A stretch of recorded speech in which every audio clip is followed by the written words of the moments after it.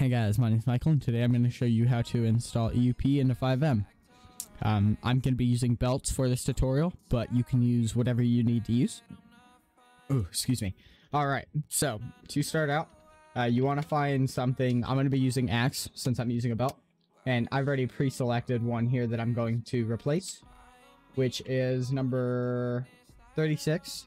It's this this open thing that's glitching through my shirt.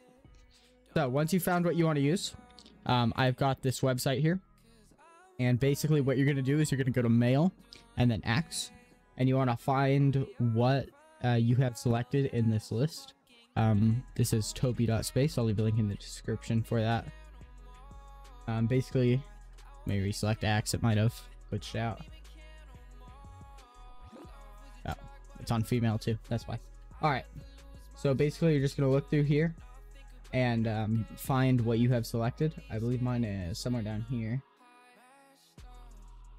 Right here. So you'll see this is MPM free mode 1, mail free mode business 2, axe 5. So what you're gonna do is copy all of this first part and copy that. Go ahead and minimize this. And now that you have 36, go ahead and save that so that you have it saved and quit your game. Now, we are going to go over to our two files here, which are our belt. This is the basket weave belt that I am about to list today. And here's what you're going to do, alright? So you're going to paste in what you copied before at the beginning, and then you're going to put a caret. That is Shift 6 on keyboard, and then you can see it pasted there. Now where it says axe diff 001, you're just going to change that to axe diff 005 since that's what it was on the website. And you're done. Now you want to do that to the actual object, so just same thing.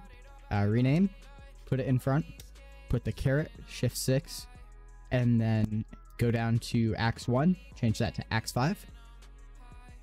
And now what you're going to do is, let me go over to my server here. Okay, so this is our server, and don't worry about that. What you're going to do is go to your EUP stream, go to your stream folder, and we knew that that was business 2, so we're going to look for business 2 with the caret in front of it. Now you can see this is female, the F is female. That's important. A lot of people will install male things in female and it ends up breaking things, so make sure you get M female, or M business 2. So we're going to find business M free mode business 2. That's what it was on the website, so we're going to go in there, and you can see there's no axe 5 in here. So what we're going to do is we're going to copy these, bring them over to our server here, and just paste it in.